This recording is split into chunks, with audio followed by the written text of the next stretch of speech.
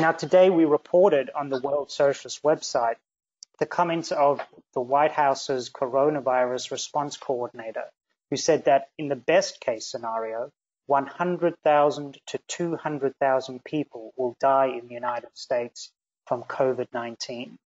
In the worst case scenario, 2.2 million people will die. Now, 100,000 to 200,000 dead is more than the combined American deaths in the imperialist wars of the past 75 years. That is the Korean War, the Vietnam War, the Persian Gulf War, as well as the ongoing conflicts in both Iraq and Afghanistan. It is also more than the official death toll of World War I at 116,500 and could very quickly approach the US death toll in World War II of 405,000.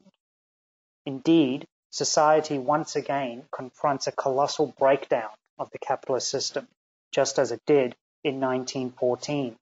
That breakdown not only produced World War I and all of its horrors, but the solution to those horrors in the form of the October Revolution in 1917 in Russia. Now, to speak on these questions tonight and take your questions is Nick Beams, who is an almost daily contributor to the World Socialist website, writing on a range of topics, including political economy, history, and numerous others, and has played a leading role in the World Trotskyist movement now for almost 50 years. So I'll hand over to Nick to give tonight's presentation.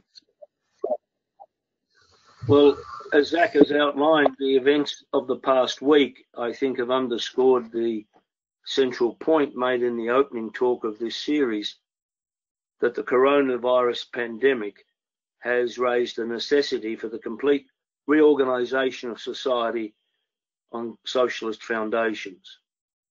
One need look no further than the US, the centre of world capitalism, for confirmation of this.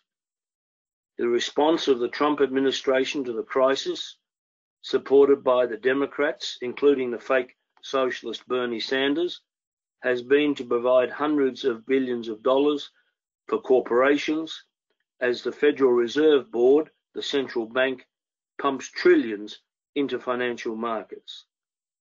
Little or nothing has been allocated to tackle the healthcare crisis or to provide real support for millions of workers laid off, a pattern repeated in every country.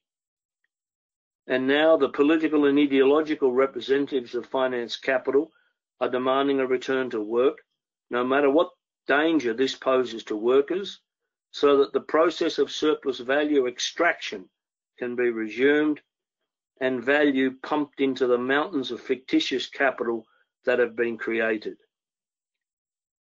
The great problems confronting mankind, expressed so acutely in the pandemic, have gone far beyond the immediate issue of the health crisis. Or, to put it another way, the health crisis has raised the most fundamental issue confronting humankind: how to organise economic, social, and political relations to deal with the problems arising from the complexities of global society. The health crisis cannot be resolved at an individual level, at a city level, at a regional level, or even a national level. It requires the planned mobilisation of the resources of society on an international scale. Likewise, the economic problems arising from the pandemic and measures taken to try to deal with it cannot be resolved at the national level, however many billions of dollars are shoveled out by national governments and central banks as they try to prop up their own national economies, corporations, and financial systems. At the political level, it is also becoming increasingly clear that measures being put in place by national governments around the world, necessary as they may be from the standpoint of trying to control the virus spread, raise the ever greater danger of the emergence of an authoritarian and police state in order to force a back to work and to suppress the social and class struggles now emerging. Therefore, genuine democracy, that is the day-to-day control of society by the mass of the population, going far beyond mere voting once every so often in elections, has become imperative. Capitalism's incapacity to deal with the issues flowing from the pandemic arises from its very structure. Therefore, this and all the other crises that are certain to arise in the future cannot be resolved by replacing one set of capitalist politicians with another. A global crisis requires global solutions. But such an approach is impossible under capitalism. This is because the basis of its rule is the division of the world into rival and conflicting nation states and imperialist powers, each one of which fights to defend its own national interests. We have seen this on climate change. Now we see it in this crisis. This destructive nationalist agenda is most graphically expressed in the person of US President Trump. But he is only the, you could say, the foremost maniacal representative of the ruling class and governments around the world. Nor can the ruling classes permit the democratic involvement of the mass of the world's people in taking action to develop solutions to this crisis, because that would inevitably start to challenge the control of the state apparatus by the present ruling oligarchy. Today is not the first time in the course of human history that the complete reorganisation of society has arisen as an existential problem, a life and death issue. In fact, this has been the great issue of our epoch, which announced its arrival with truly explosive force on August the 4th, 1914, the outbreak of World War I. Over the next 4 years, all the resources of capitalist society were mobilised in a struggle of each against all, resulting in the mass slaughter of millions of people and the destruction of the means of economic life, all in the interests of profit. World War I opened a new epoch in world history, from which there could be no turning back, as can be seen by what followed. The ending of the war did not bring a return to the so-called Belle Epoque of the pre-war period, the culmination of capitalism's advances in the 19th century. Rather, it led directly to still more horrors: mass unemployment and poverty in the Great Depression of the 1930s, the rise of fascism in Germany, Italy, and other countries, the intensification of conflicts between the great powers, leading to another world war, culminating in the use of atomic weapons and mass murder on an industrial scale in the Holocaust. For a brief period of time, brief when measured on the scale of historical processes, it appeared that these monstrosities had, so to speak, been put in history's strongbox, locked down, never to return, as capitalism expanded in the period after World War II. But none of the contradictions that have produced the catastrophes of the first decades of the 20th century was resolved. And so they have broken the locks and erupted once again. The coronavirus is only the most immediate, and one could say accidental, expression of this process. But it is an accident that expresses necessity. Here, there is a direct parallel with the outbreak of World War I in 1914. The trigger for that crisis was the assassination of the Austrian Archduke Ferdinand on June 28, 1914. It was very much an accident, but this accident played a key role because it was like a lighted match being thrown into a pile of already accumulated combustible material. All the tensions and conflicts that had been building up over the preceding period between the capitalist great powers exploded in war. It arose directly out of one of the fundamental contradictions of capitalist society, that between the development of a global economy and the division of the world into rival nation states. Each of the great powers sought to resolve this contradiction by establishing itself as the dominant world power, setting off a war of each against all. There is another parallel. In the war, millions of workers were dragooned onto the battlefields by the capitalist class to die for profits, markets, and resources.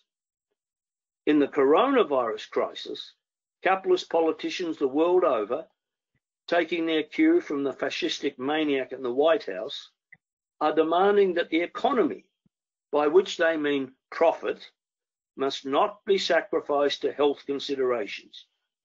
If certain sections of the population have to die in order to keep the money machine turning over, then so be it. World War I signified the end of capitalism's progressive role in the historical development of mankind. But out of the smoke and fire, the blood, carnage, and havoc, the solution arose. Setting out that solution in 1915, Leon Trotsky wrote, "War is the method by which capitalism, at the climax of its development, seeks to solve its insoluble contradictions. To this method, the proletariat, that is the working class, must oppose its own method, the method of social revolution. The socialist reorganisation of the world economy had to be fought for, not as some kind of distant goal lodged in the mists of the future, but, Trotsky continued, as a practical program of the day.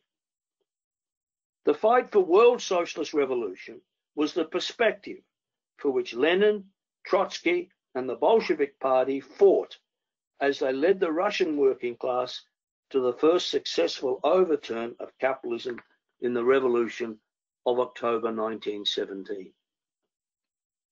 Now, it was never conceived of as simply a Russian issue, but as the opening shot of world socialist revolution. A series of conditions meant that the possibility of the working class taking power had arisen first, not in an advanced capitalist country, as had previously been expected, but in a backward country, Russia.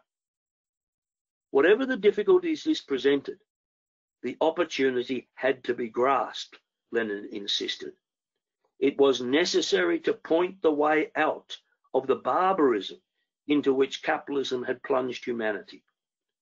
If that task were renounced, he said, it would constitute a monstrous betrayal, even greater than that carried out by the Social Democratic and Labour parties when they had lined up behind their own ruling classes and voted for war expenditure in 1914.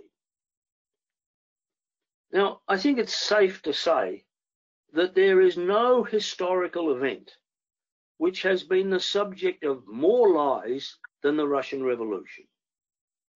The biggest lie of all, propagated for more than 100 years by the ruling classes and their mouthpieces, is that the Russian Revolution was a coup.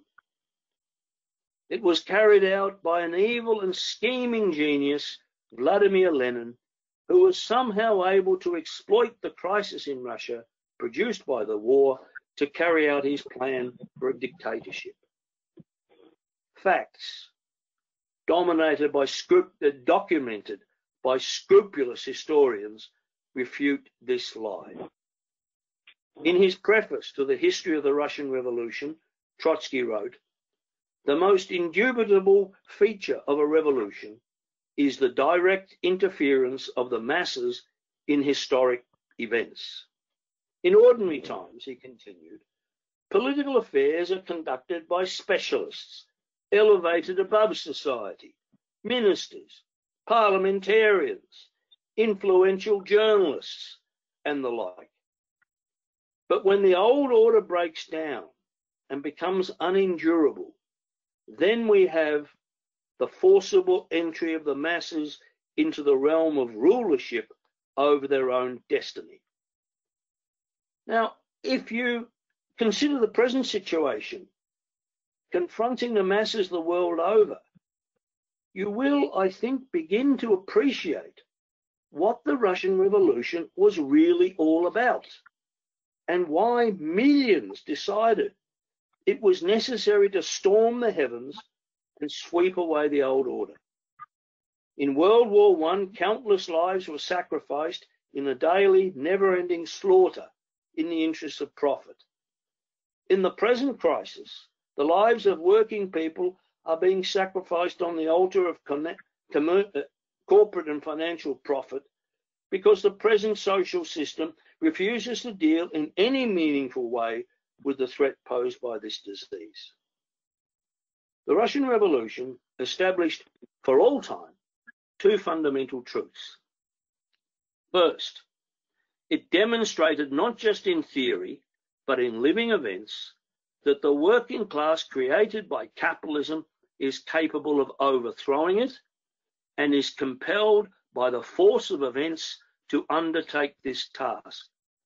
Second, it established the necessity for the construction of a revolutionary party armed with a clear and scientifically derived program and perspective to lead the masses to victory. The elemental force of the masses, their direct intervention in the historic process, is, of course, the driving force of the revolution, not the evil conspiracies of revolutionists, as the bourgeois fiction would have it. But, as Trotsky once explained, just as the generation of steam needs a piston box to drive the locomotive, otherwise its potential power is dissipated into thin air, so a revolutionary party is needed to harness the elemental force of the masses to drive the locomotive of history. That analysis was confirmed positively in the Russian Revolution. It has been proved in the negative since then. There have been a series of revolutionary struggles over the past 100 years, but none of them has led to victory. This is not because capitalism and its state forces have been too powerful, but because the masses have not had at their head a revolutionary party of the Bolshevik type. The Russian Revolution did not just overthrow the old capitalist order. It started to lay the foundations for a higher one, ending capitalist ownership of the means of production and establishing socialized, nationalized production organized by a new state. Despite all the crimes, mismanagement, and sabotage of the Stalinist bureaucracy, these new social and economic relations demonstrated their enormous power. Nationalized property relations ensured that the Soviet Union, starting from a backward and impoverished economy, was able to create the necessary means to defeat the armies of Nazi Germany in World War II. And just 12 years after the conclusion of that war, which had led to the deaths of 25 million of the Soviet Union's people and untold damage to its economy, it was able to launch the first mission into outer space. Now think about it. With the enormous advances in the productive forces over the past decades, resulting from the combined labour of billions of working people the world over, one can only imagine what great heights would be achieved if socialised property relations were established in the advanced countries and all over the world. The question now arises, why did the first worker state degenerate, giving rise to a monstrous bureaucracy under the leadership of Joseph Stalin? The answer to this question is by its nature complex, and it was analysed in all of that complexity by Trotsky in his masterwork, revolutionary trade. Here, I can only point to the most essential causes of the degeneration. The fundamental point is that it did not arise from the theories of Marx or Lenin.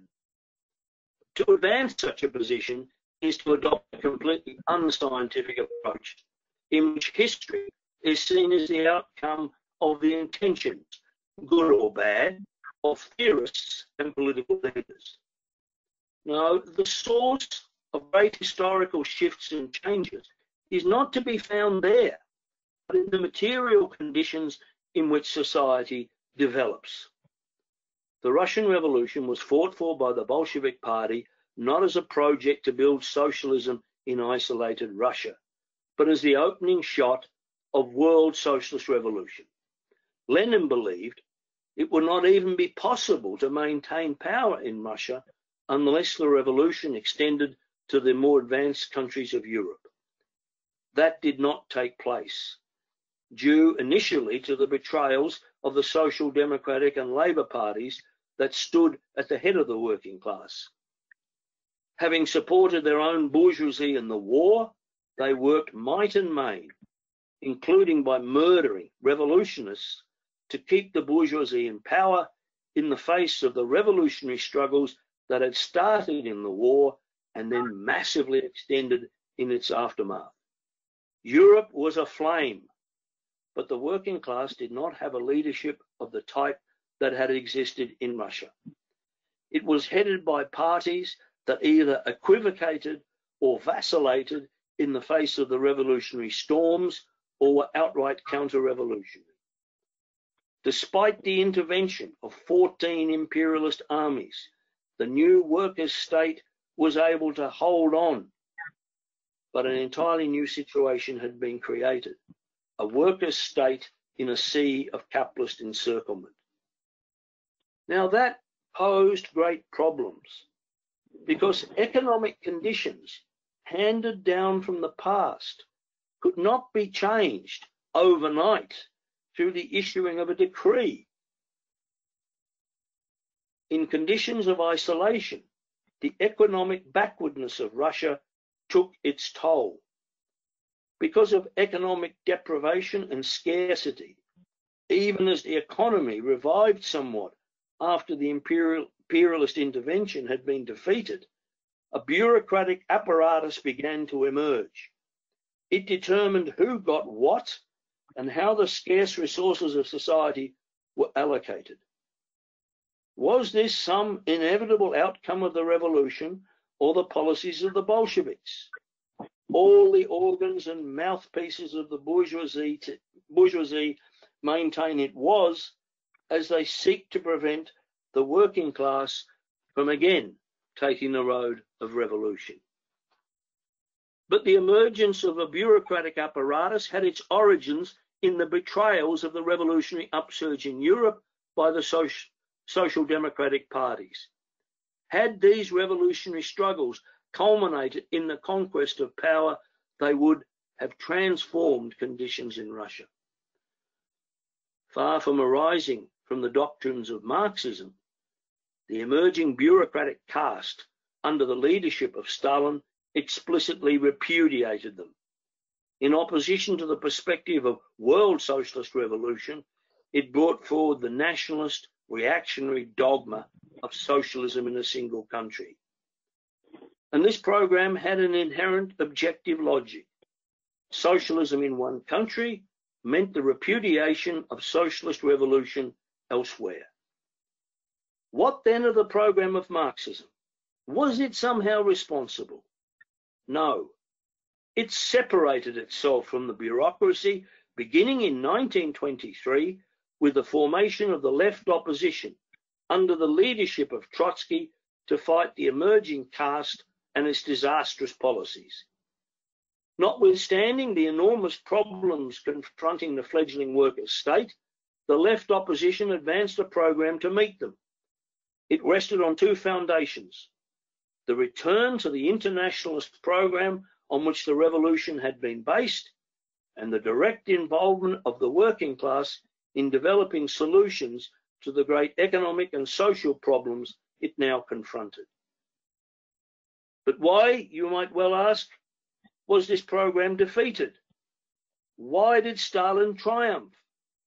Many have stumbled over these questions. And the reason is that the issues are wrongly conceived, as if political struggles were a matter of logic or a kind of chess match. A political struggle, however, is in essence a conflict of opposed social forces. The program of the left opposition was based on the working class. But the working class in Russia was exhausted, having expended enormous energy in a decade of struggle, the war, revolution, and the 3-year war against imperialist intervention that followed. Its revival depended on an international upsurge, but here there were only setbacks and defeats. It was this material situation, not some failings of Marxism, that led to the triumph of the bureaucratic caste. And those defeats continued, above all in Germany, where the disastrous policies emanating from Moscow and followed by the German Communist Party led to the greatest defeat of all, the coming to power of Hitler and his Nazi regime in 1933. Drawing up a balance sheet of these experiences, Trotsky advanced the necessary conclusion. The perspective of world socialist revolution could only be taken forward by the founding of a new international, the Fourth International, and that was established in 1938. Far from Stalinism arising from Marxism, it was its antithesis, carrying out the mass murder of Marxists in the Soviet Union and the assassination of Leon Trotsky in August 1940. In conclusion, let us draw up a balance sheet. One of the great bourgeois myths is that the revolution diverted Russian society from a so-called normal course of development that, had it been allowed to continue, would have brought a flowering of democracy. But the issue in 1917 was not bourgeois democracy or socialist revolution, but socialist revolution or military counter-revolution and dictatorship.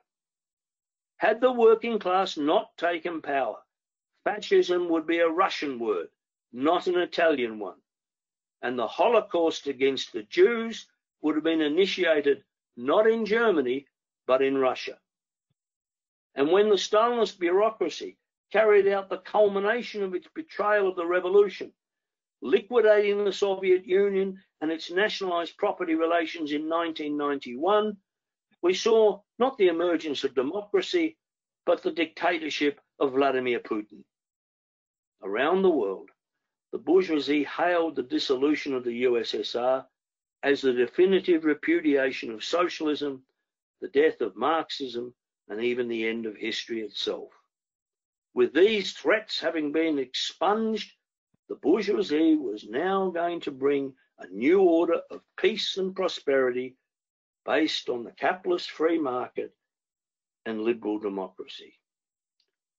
Well, we know how that's all turned out. The last 3 decades have seen endless wars and the threat of a new world war, social deprivation, ever greater social inequality, existential threats from climate change, and now the sacrifice of potentially millions in the interest of profit, as we see in the coronavirus crisis. And what of democracy? Well, its fate is nowhere more clearly revealed than in the incarceration of Julian Assange in London's Belmarsh maximum security jail for publishing the truth about the war crimes of US imperialism. So what is to be done? The answer is staring us in the face. Resume the fight for world socialist revolution begun in 1917, but unable to be completed. So I make a call to all of you listening tonight.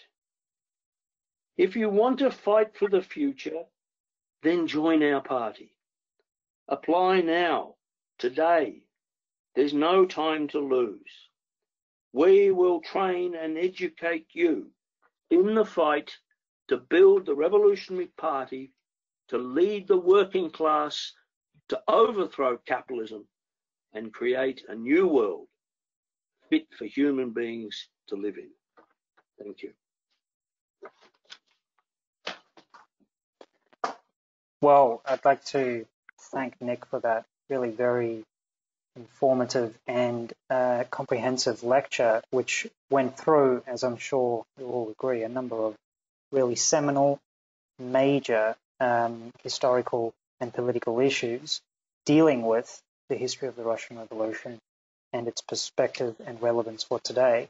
I just want to take this opportunity to note that we have participants that are taking part from all throughout Australia, in Sydney, Brisbane, the Blue Mountains, Newcastle, Melbourne, and Adelaide, but also internationally from New Zealand, from Sheffield, and from Germany in Berlin.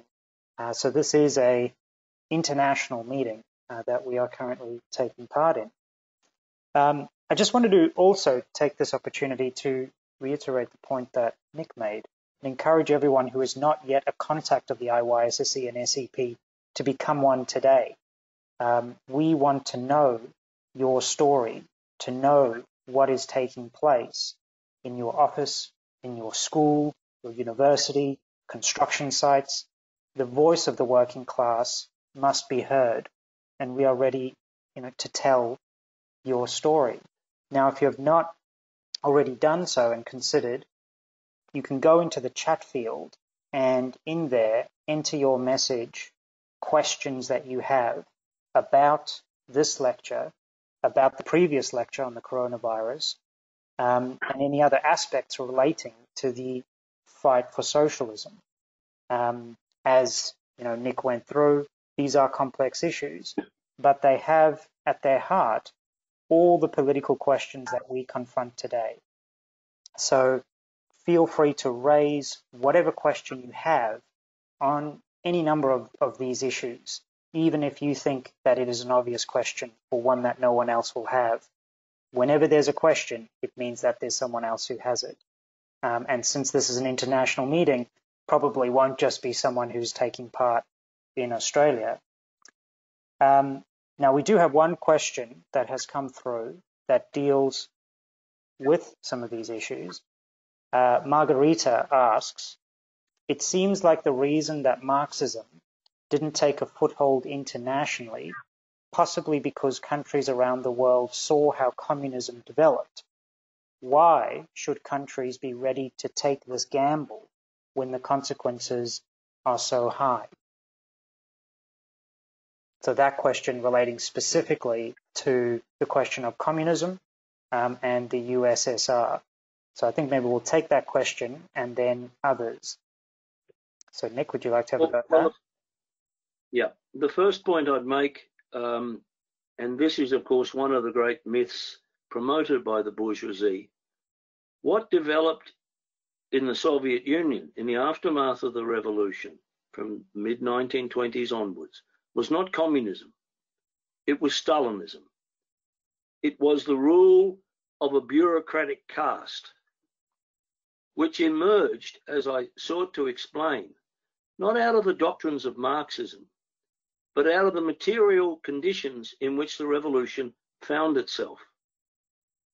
As I emphasized, had there been a revolution in Italy, in France, and above all in Germany, the most powerful industrial country in Europe at the time and today, then conditions in Russia would have been vastly different. The working class would have gone forward. It would have gone forward in collaboration with the workers of Germany, of Britain, of France, of Italy, and not insignificantly the United States, where revolutionary conflicts were developing, to construct a genuine socialist economy. That is, an economy in which the working class had control of the state and was able to direct the resources of society to meet human need. Now, that didn't take place, and it did not take place, not because of any lack of striving by the working class to take the road of October 1917. I mean, just in Italy, for example, 1919, 1920, there were a series of major struggles, factory occupations. But the problem was that the working class in Italy did not have a leadership which could take it to power. It did not have the type of party created by Lenin and headed by himself and Trotsky. In Germany, the working class again and again, from the period of 1918, 1919, the struggle that brought down the Kaiser, entered the road of revolutionary battles in 1920, 21, and above all, 1923, when a revolutionary situation clearly emerged. But at that stage, the German KPD, the Communist Party, vacillated and the revolutionary opportunity was lost. And that helped create the conditions for the emergence 10 years later of Adolf Hitler and his Nazi regime, aided and abetted at this point by the disastrous policies pursued by the KPD when it refused to form united front organizations of the working class to fight and defeat the fascist menace. So there's no question, as your question implies, that the development of this bureaucracy constituted, you could say, a great turnoff for workers around the world. Yes, they were in the 1930s very impressed by the developments of the economy in the Soviet Union, but they were repelled, large sections of them, by the actions of the Stalinist regime. And that enabled the existing parties to the Social Democrats, the Labour parties, who completely supported the bourgeoisie, to remain in the saddle. Now, you speak about a gamble. The issue is the following, I think. Revolutions are an extremely complex process. The overthrow of the old order, the capitalist order, which has ruled for centuries, is the most difficult task posed before humanity in its history.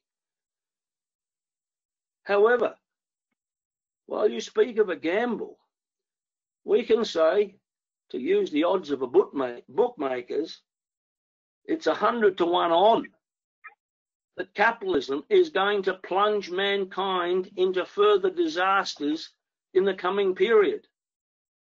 The coronavirus is only the first of such catastrophes.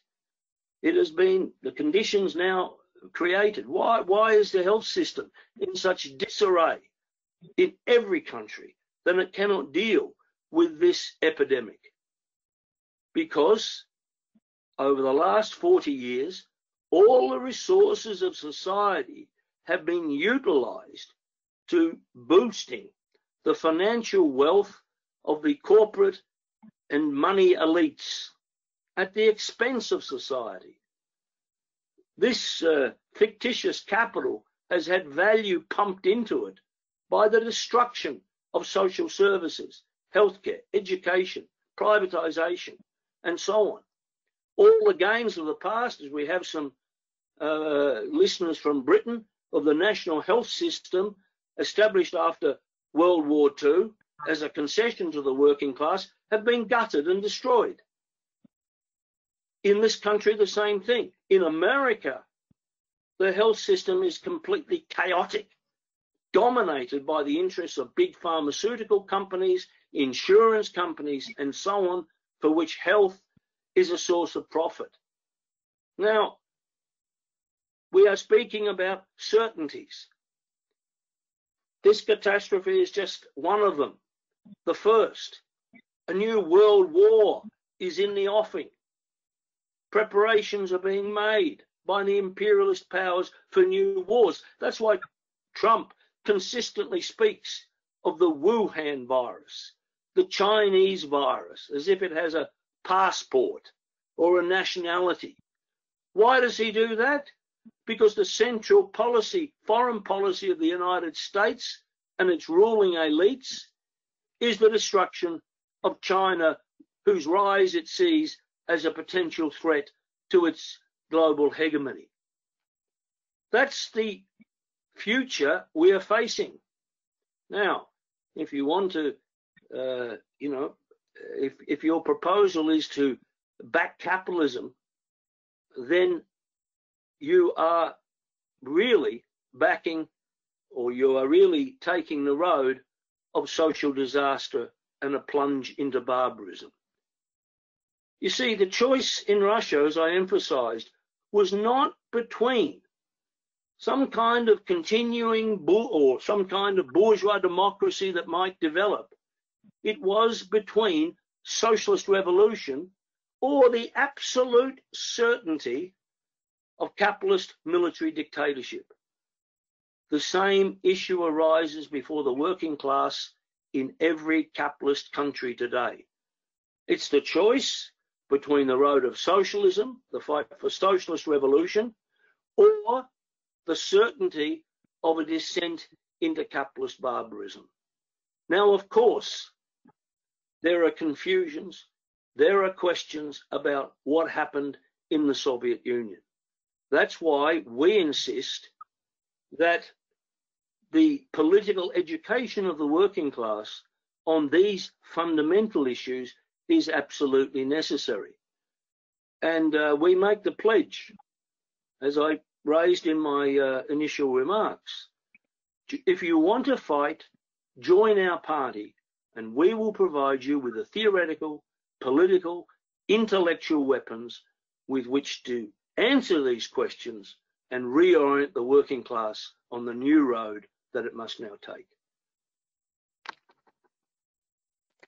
And just to emphasize that, in order to get involved and apply to join or to get involved in the work of the Socialist Equality Party and its sections, the link is on the screen at the moment, sep.org.au/website/about/get-involved. We have a number of other questions that have come in. One of them that asks from a participant, Cobra, asks, how close are we to the possibility of a global uprising of the working class against capitalism and the current political system?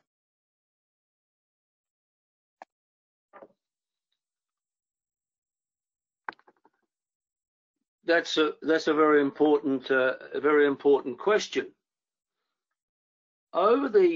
We could say, starting really from the late 80s, we have seen around the world a suppression of the class struggle. Strike levels, for example, which are a measure of class activity by the working class, they're at the lowest levels and have been at their lowest levels virtually in history, in country after country. That suppression is the outcome of the role of the trade unions and the labour bureaucracies, which have enforced the dictates of the capitalist ruling class.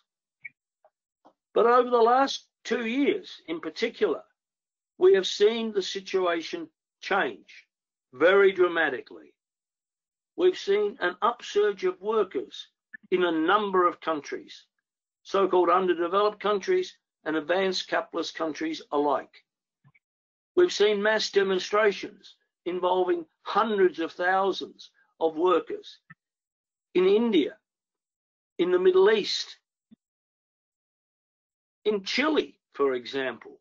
Just last year, the head of the one of the heads of the government in Chile gave an interview to the Financial Times last year in which he explained that there may be upheavals in the rest of Latin America, but Chile was the most stable country on the continent.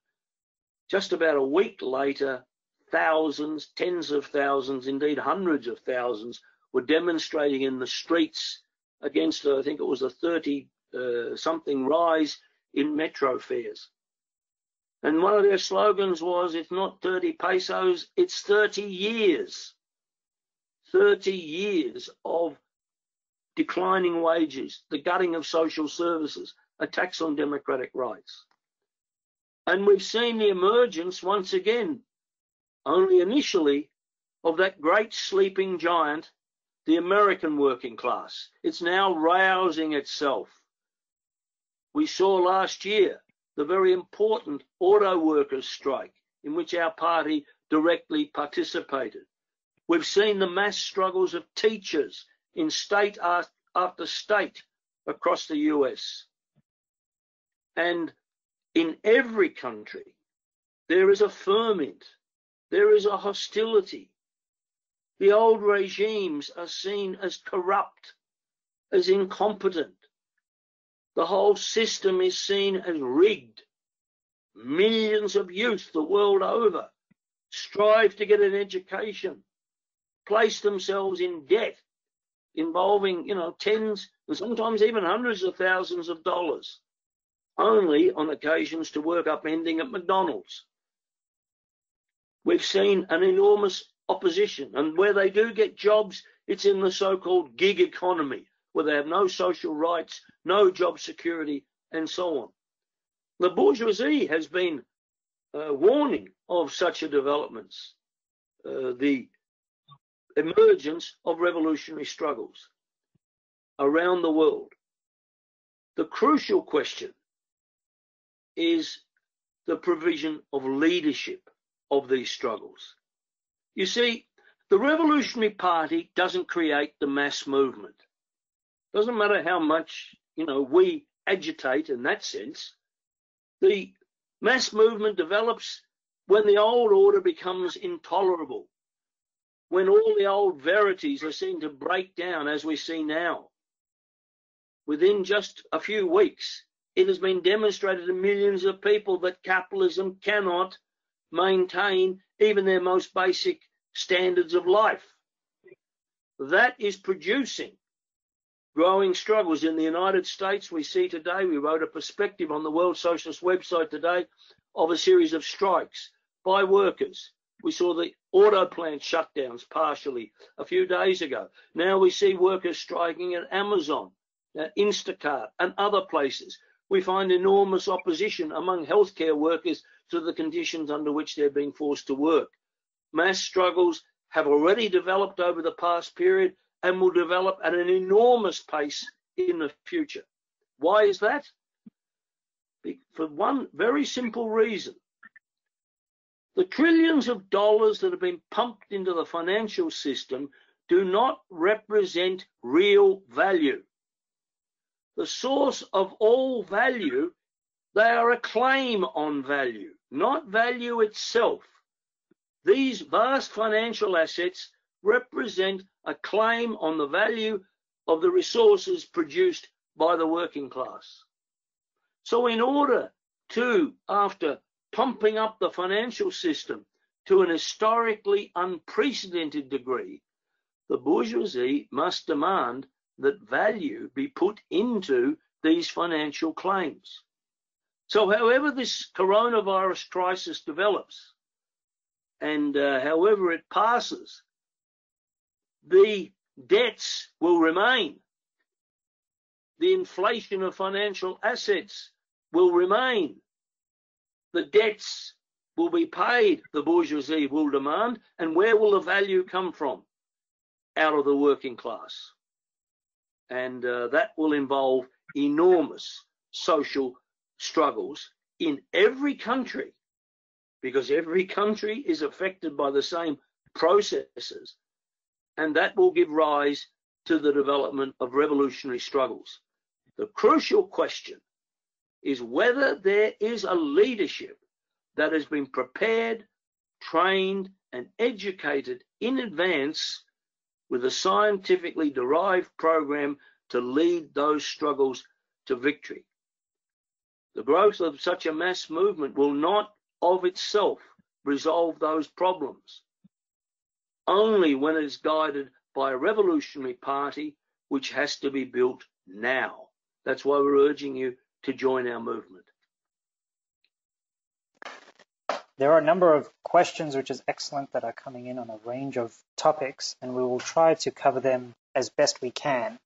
One questioner, Kayla, asks, what are your thoughts on the recent loss of Jeremy Corbyn and the UK Labour Party, as well as the likely loss of Bernie Sanders in the US presidential Democratic primaries? What are your thoughts in general of trying to promote democratic socialist policies within major establishment parties? Now, just while Nick mulls over the question, I just wanted to again take this opportunity to remind everyone, if you have not already made a donation, please do so. This is in order to assist us in holding more meetings just such as these, where we can take questions and discussion. Just a reminder, though, if you are not an Australian resident, please make your donation to the World Socialist website. The links are in the chat and are also displayed on the screen above you. All right, so Nick, if you want to take that question. This question on Sanders and Jeremy Corbyn and the more general issue is very important, is a very, very important one. Because what we have to develop above all is the political independence of the working class. That is, independent from the bourgeoisie. I'm going to make the point in next week's lecture and discussion, but I can preview it here. The working class cannot overthrow the bourgeoisie, the most complex and difficult task in history, if it is ideologically and politically subordinated to it. Now, let's take the issue of Corbyn. The rise in his popularity, the rise in his rising to the position of the leadership of the Labour Party, arose out of the enormous disgust, hatred, and opposition in large sections of the British working class and youth to what had gone before under Blair and Gordon Brown. Blair, who was you could say, one of the, along with Bush, but even more so Blair in many ways, the architect of the imperialist intervention in the Iraq War of 2003, who was even greater in his capacity of producing lies than Bush to some extent. The dodgy dossier, we're 15 minutes from annihilation, and so on and so forth. And of course, it also was fueled by the attacks on the working class, fueled by the Blair government, and then continued under the government of Gordon Brown. Now, Jeremy Corbyn came to leadership. He posed as a socialist, as someone who would reverse the austerity carried out, initiated under Thatcher, continued by Corbyn and Brown. But his whole leadership was characterised by a complete subservience to the Blair right wing in the Labour Party. He took no action against them. When they launched a completely bogus campaign that there was anti-Semitism rife in the British Labour Party, Corbyn did not take that struggle on, defeat and oppose these attacks, completely slanderous, but rather bowed to the Blairites, such that they are now back in control. He repudiated all of his so-called pacifist promises of the past to stop the Trident missiles, get out of NATO, and so on. That was the issue. And on Brexit, for example, we advanced a program for the United Socialist States of Europe. Our party took a stand of an active boycott against the Brexit referendum. We said there was nothing to be gained by supporting either of the positions. Both of them, in different ways, represented different sections of the bourgeoisie in Britain, and that the working class had to unify in the struggle for the United Socialist States of Europe. That was the only way forward. Corbyn had no such policies, no such agenda, and so on. And so he was, the defeat of him in the election was in many ways a foregone conclusion. Now, there's a very important point about this. right from the outset, the various, and we'll be discussing this further next week, various organizations around the world,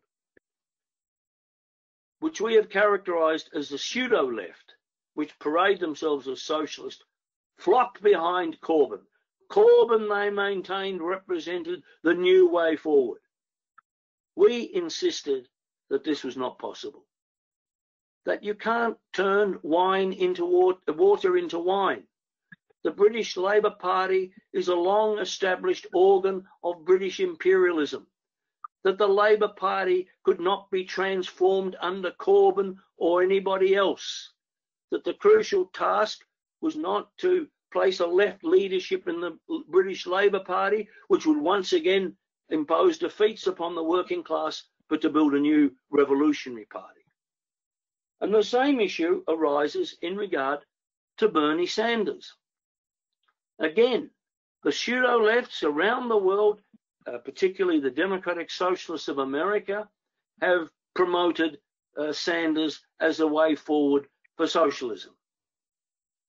A member of the oldest capitalist, or a so-called independent, but aligned with the Democratic Party, the oldest capitalist party in the world, the party of the slavocracy, the party of the Dixiecrats, the party of war, World War I and World War II, was now somehow, through the elevation of Bernie Sanders, going to be miraculously transformed into a vehicle for so-called democratic socialism. What Sanders' real role was the following. Under conditions of enormous hostility to the Democratic Party, particularly among younger sections of the population from which he drew most of his support to the Democratic Party, he provided, and his aim always was to provide a kind of safety valve to draw in these dissident elements, these hostile elements, trap them behind his movement, and then bring them back behind the Democratic Party.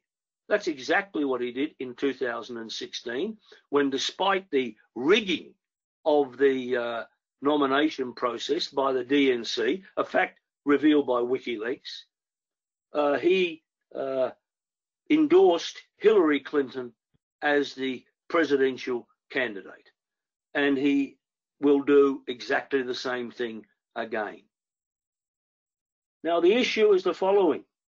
No, the working class cannot find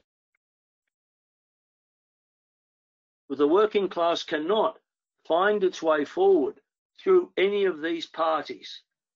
It has to build its own independent revolutionary party to fight for its program and perspective. And what happened to Bernie Sanders?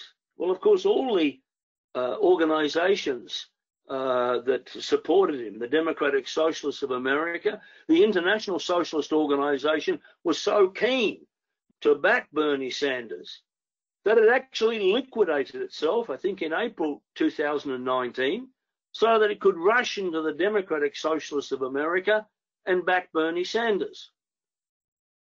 All of these tendencies tell us that, well, this somehow represented the way forward. We've heard so many of these arguments before. Just recall, 2004, you had to vote for John Kerry because that was the only viable alternative to Bush. I remember back in 1964, we were told, you've got to vote for Lyndon Johnson and not the warmonger, Barry Goldwater. And what happened? I remember one man from America with whom I was associated at the time said to me rather ruefully, well, in 1964, I voted for the peace candidate, Lyndon Johnson. He then unleashed the horror of the Vietnam War. So we've been through these experiences. The position that somehow we have to choose the lesser evil, support for the Democratic Party, and so on, has proved utterly bankrupt over the past more than 100 years. The Democratic Party, as our movement has rightly explained, is not the vehicle through which socialism can be advanced or social struggles can be advanced. It is rather the graveyard of these struggles. And that applies to every other capitalist party around the world, the Labour Party, Social Democratic parties, and so on. The issue is the construction of a revolutionary party of the working class of the Bolshevik type. We have another question. We have a number of questions, but one from a participant who raises the left opposition established, of course, and led by Leon Trotsky and the old guard Bolsheviks against Stalin. They note bourgeois historians and pseudo-left organizations fail to articulate the relevance and fundamental struggle the left opposition waged against Stalin, and asks, are you able to elaborate a bit more on this? What, for example, is the relevance of the left opposition to the ICFI, and how does it carry the legacy of the Russian Revolution? That is, how does our world movement, the International Committee of the Fourth International, continue the legacy of the Russian Revolution? Again, I'll just take this opportunity to remind our listeners of the contact form, which is in the chat field. I think as has been made clear through the course of both the lecture and this discussion, the working class confronts life and death questions. But above all, what is required is a program and a perspective to carry forward what will be and are developing monumental struggles in this period. The SEP, is the only political party that articulates such a perspective. So in addition to signing up, if you haven't done so already, please make a donation as generously as you can. All right, Nick, would you like to take that particular question? Well, our origins do lie in the formation of the left opposition by Leon Trotsky in 1923. You're right, the bourgeois historians dismiss, in the main, the struggle of the left opposition. And they really put forward a theory that, well, Stalin won, that's it, that's all there is to be said. In other words, that there was no alternative to Stalinism, but there was. I would recommend to the questioner and to all others interested in this question that they order from Mehring Books the very valuable work of Vadim Rogovin, the Soviet historian, Russian historian, sociologist, with whom the International Committee worked very closely in the last years of his life, in which he published 7 volumes on this history. We have published, just in recent translation, his latest, one of his works, which deals meticulously with the struggle of the left opposition. I just want to make, just to elaborate one point that struck me very powerfully from that book. You see, the theme of bourgeois historians is that, well, Stalin's mass repression carried out under the course of industrialization from 1928 onwards was really necessary. There was no other course possible. The left opposition, in fact, put forward a very clear alternative perspective. First of all, it pointed out and drew out that the crisis that confronted Russian society in 1928 was itself the product of the previous policies pursued by the bureaucracy. From 1923 onwards, the left opposition, particularly on Trotsky, was advocating that a program of industrialization had to be developed. It had to be developed in a planned and conscious manner, but and the resources of the state had to be used. Unless that was done, Trotsky warned, there would be a crisis in Soviet society. Why? Because the peasant would go on producing grain, but there would not enough industrial products for which that grain could be exchanged. And therefore, what Trotsky referred to as a scissors would open up. There would be divergence between the mass of the peasantry at that point and the industrial working class. Therefore, it was necessary to develop in a planned and conscious manner industrialization. That was rejected by the Stalinist bureaucracy. According to Bukharin, the policy of the NEP, the new economic program, which had restored some of the capitalist market to the peasantry, would just continue ad infinitum. As he put it, we are riding to socialism on the peasant nag. At the same time, and intimately connected with this, was the adoption of the nationalist doctrine of socialism in one country.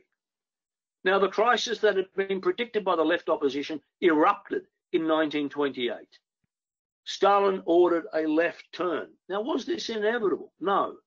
As Vadim Rogovin very meticulously documents, the left opposition had an alternative program. Yes, the risk of the kulaks, the rich peasants, had to be countered, no question about it. But how was it to be countered? Not by bureaucratic measures from above, the so-called forced collectivization, which devastated Soviet agriculture, but by committees of workers, by committees in the villages, by the involvement democratically of the working class in turning the economy around. That, of course, was completely anathema to the bureaucracy, because the development of such democratic forms of organisation, the mobilisation of the resources of society to deal with the crisis, would have undermined the basis of the bureaucratic rule of the Stalinist apparatus. So this is a very, very important question. Stalinism and its policies were not, were not inevitable. There was an alternative.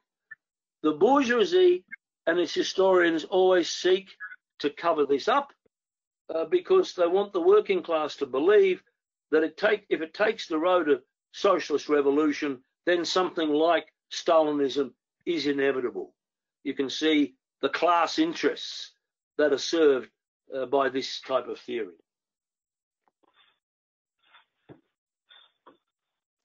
We have a question that asks what a number of others are asking, and this is definitely a theme that has come up repeatedly.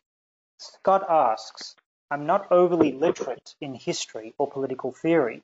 Could you discuss what the basics of what a successful communist society would look like when capitalism has been left to history like feudalism? And now, again, as Nick considers that, just as Nick had raised the question of mirroring books, we have, as Nick had noted, mirroring.com, in which we have a major series of works by Lenin, by Trotsky, by Marxist writers, as well as contemporary works. And now is really the time to build your Marxist library. You're stuck at home. You have to concern yourself with indoor activities. Now is a good time to build your library and build your knowledge in Marxism. So go to mirroring.com. And if you are in Australia, as we say in the slide that's shown at the moment, you can make your orders to mirroring@aussiemail.com.au.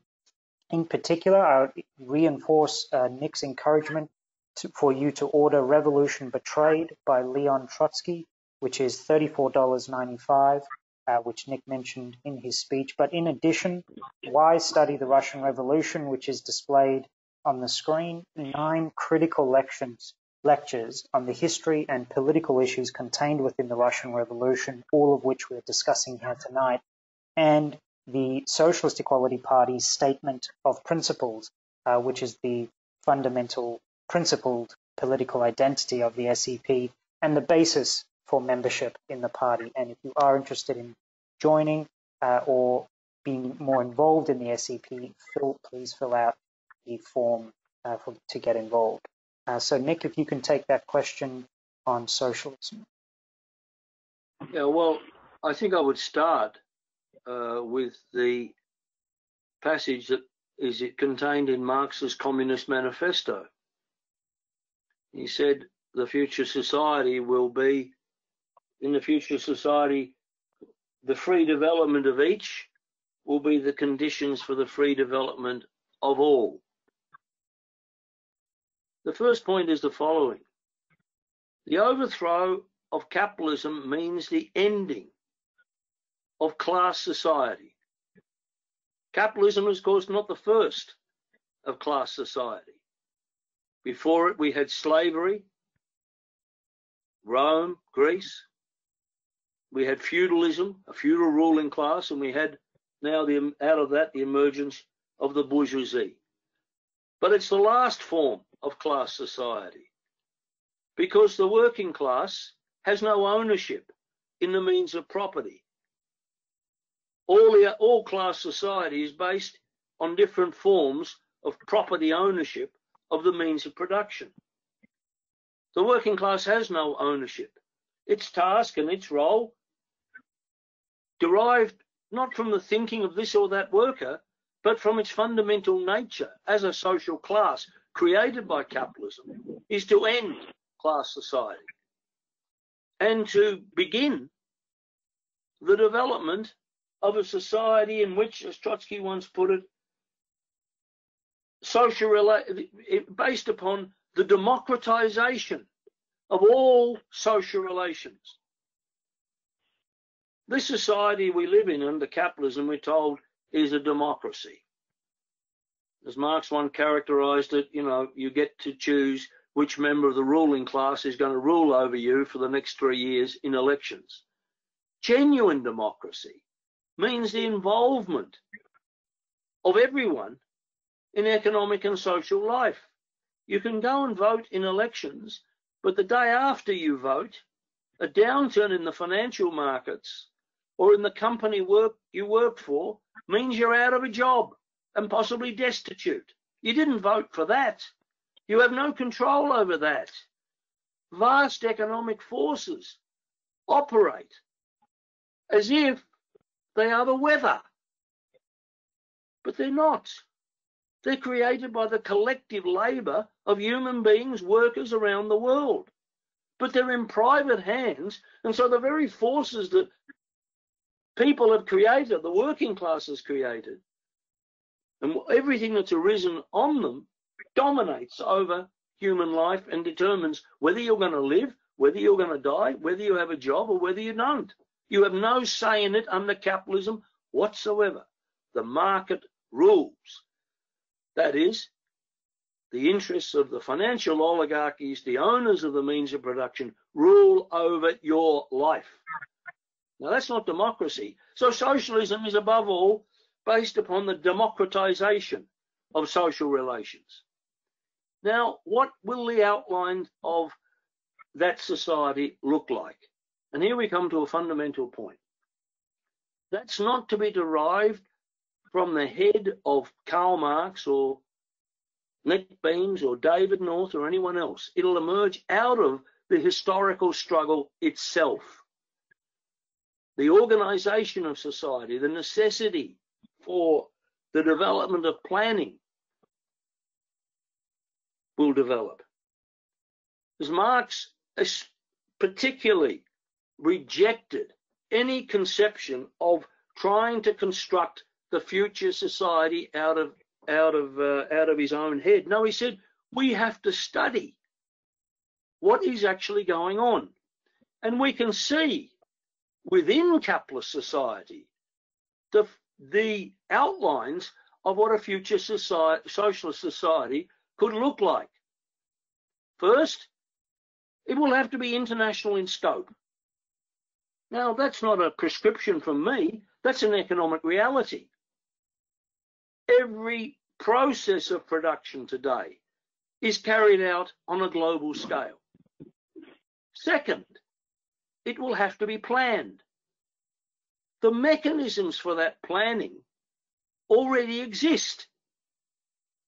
They already exist in the very transnational corporations that dominate the world. Every day, they plan production within their own enterprise down to the last detail. If you went into a global corporation and said, oh, we're not planning, we're just going to let everything within that corporation develop according to the market, well, you wouldn't have a job for long. The problem is, yes, there's planning within these corporations, there's anarchy outside, no control. So we can see that the planning would have to be organised on an international scale and developed. And it would have to be organised centrally. Again, one of the most important aspects of this crisis is that all the doctrines of the free market, you know, back in the 1980s, Ronald Reagan, who was one of the architects of this process, said, you know, the most fearsome words ever uttered, I'm from the government and I'm here to help. Well, hasn't that been overturned? What do we see? We see state control or state incorporation into the financial system. We see state backing of giant corporations. Statization is now a reality of life. It is necessary to organise society centrally through planning. But of course, that can't be carried out under capitalism. And what is the nature of this state? State organisation is necessary, but who's going to be running that state? If it's run by the bourgeoisie and its representatives, we know the outcome. Chaos, ever-deepening attacks on the working class. No, a new state has to be created. Its necessity is already demonstrated in this crisis, but it must be controlled, built by the working class. Lenin once said in, I think it was 1915, in analysing the processes that were taking place in his day, the emergence of giant international corporations, centralisation of economic activity, he said made a very perceptive comment.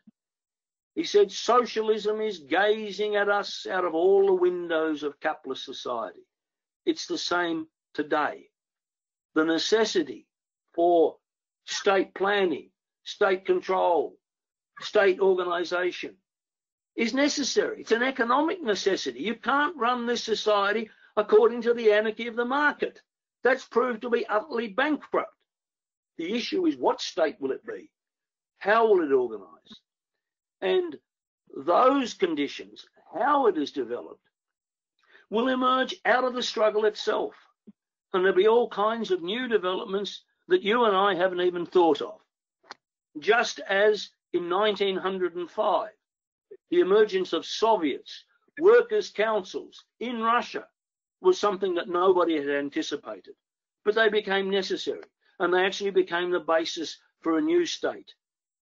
And we're seeing the emergence of that today as workers increasingly begin to organise their own activity, develop new organisations. These organisations will become, as they develop in the struggle, the basis for a new state, a workers' state, which organises society. And we'll have a very lively discussion, I'm sure, about how that society should be organised. You and I, if I could address the question, may disagree on certain issues. How should society be organised? There'll be all kinds of different opinions. But the issues will be decided democratically, not by what affects the bottom line, not by what profit interests are served by the decision. In planning a society, will mistakes be made? Yes, there will. We're not human beings if we don't make mistakes. But those mistakes will be corrected, analysed, discussed, brought and a higher development brought forward. Can we organise such a society in the midst of the vast technological, economic developments that have been made in the past period? Anyone who denies this is simply blind to the reality. We have an enormous capacity for organising society on an international scale. That's the perspective of socialism, and the conditions for it are emerging. As Marx once said, no great historical problem ever arises without, at the same time, the material conditions for its resolution either being present or in the process of formation.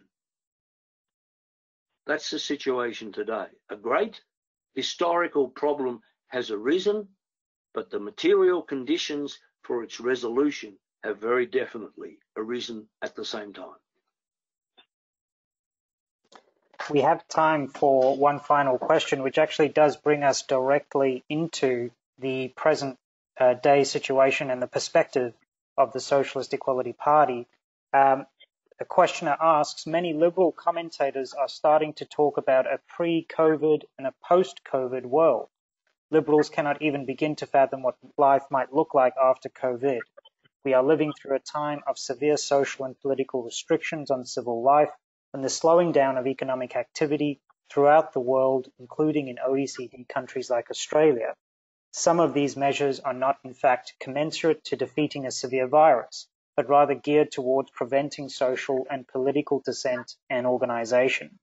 What do you predict a post-COVID world might look like, and what would this mean for a revolutionary socialist party like the SEP?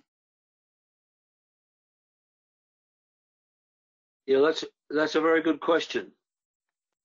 And of course, the fundamental issue is that contrary to all the nonsense put forward by different sections of the bourgeoisie, this is not a crisis that's going to pass and then we all go back to what it was. I mean, everything has changed. And you can see that from past history. Let's take, as I explained at the outset, World War I, a massive breakdown of capitalist society. The war concluded, but society did not go back to what had existed previously. Rather, as I outlined, new horrors developed. We see the same situation today. There is no turning back. Numbers of some more perceptive commentators have pointed out that, of course, after a recession, there isn't a going back to normal. Let's take the crisis of 2008, the meltdown of the financial system. The US Fed rushed in to bail out, and the government, to bail out the banks and to bail out the corporations. The Fed introduced a policy of what it called quantitative easing. That is the buying up of treasury bonds and assets, other financial assets, by the central bank. It said this would be a temporary measure. Temporary measure. Once the crisis was over, we would get back to normal. Didn't happen.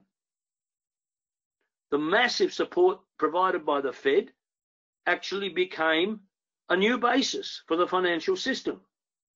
And indeed, every time, on a couple of occasions, when the Fed did try to give it its due, to return to normal policies and slightly increased interest rates during 2018, but nowhere near the levels they had reached before, its base rate, to return monetary policy to normal, the markets tanked. At the end of 2018, when 4 interest rate rises had been brought in, they experienced their worst month for December since 1931 and the depths of depression. Now we have an even deeper crisis than 2008, a meltdown of the whole of society. There's not going to be a return to the past. As I pointed out, the massive amount of fictitious capital, paper money that's been pumped into the financial system has no intrinsic value. All of these resources are a claim on value. What's the source of value? The labour of the working class. How then is value put back in to these financial assets? Only by intensification of the exploitation of the working class, the source of value. What does that mean? Massive social struggles. Because the working class, having gone through this experience, having gone through the earlier experience of 2008, is not going to tolerate that. It's going to fight. The fights have already started. In the strikes we see developing in the United States, we've seen in Italy and elsewhere. How is the bourgeoisie going to meet that? By developing and utilising the methods of the authoritarian, the state, which they are already developing and sharpening in this crisis. There's no return to the status quo ante. The bourgeoisie will drive ever deeper its attacks on the working class. The divisions, what we see, the national divisions between the major capitalist powers will intensify. Look, in 2009, we had a conference in London, chaired by Gordon Brown of the G20. It was, kumbaya, we're all gathering together. No conferences today. No organised response today. The differences between the bourgeoisie are deepening and intensifying, and at a certain point, they will erupt in world war. We have also, of course, not so much in the background, but here in Australia, we've experienced it coming very much into the foreground, the issues of climate change. All the same questions arise. An existential threat to society. The bourgeoisie's policy can only be deepening attacks on the working class, war, and the descent into barbarism. So what we see, what must be done out of this crisis, however it unfolds and develops, is that workers, young people, youth, students must now join this party. It's a life and death question to build the necessary revolutionary leadership for the struggles, even bigger struggles of the working class that are going to erupt out of this crisis.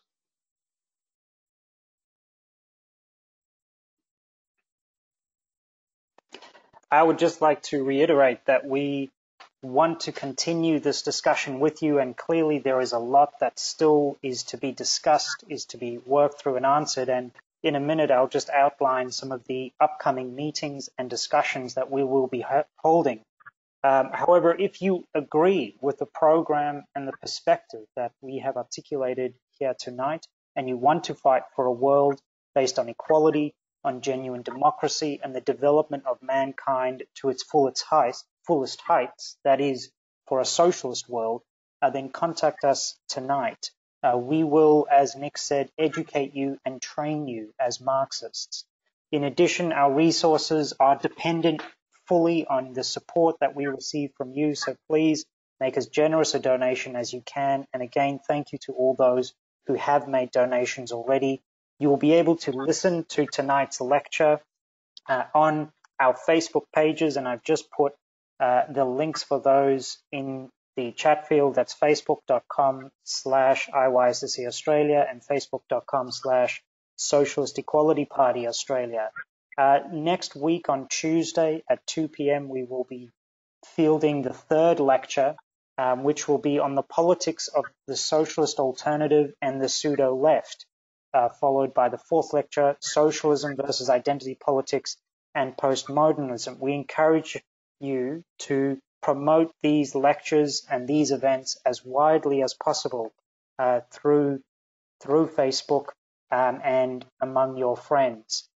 In addition, in the coming week, the IYSSE will be holding a series of club meetings throughout the country on the issues raised in tonight's lecture on the Russian Revolution and the analysis of the coronavirus. And if you aren't a regular reader of the World Socialist website, we strongly encourage you to do so. Sorry, I think I said 2 p.m. for the lecture on Tuesday. No, it is, of course, 7 p.m. Sydney time, that is.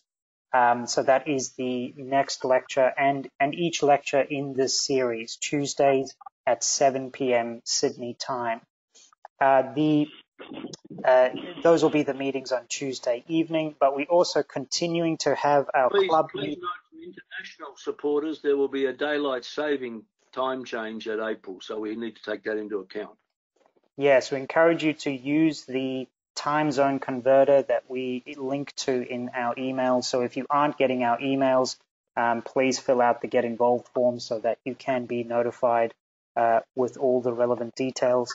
The other meetings that we will be holding over the next week, as I said, the clubs are still active, politically active on the campuses. We will have a meeting at Griffith University on Thursday at 1:30, at Melbourne University Friday at 1 o'clock, University of Newcastle will be Friday at 1:30, and a combined Sydney area meeting of Macquarie University, WSU and UNSW, which will be on Monday at 1 p.m. And to take part in those, again, you can just use those links that are in the chat field or sign up as a contact to receive regular meetings, invitations and notices. I'd just like to reiterate Nick, thanks for your attendance. Thank you for your questions, and thank you as well to Nick for both giving this lecture and fielding your questions.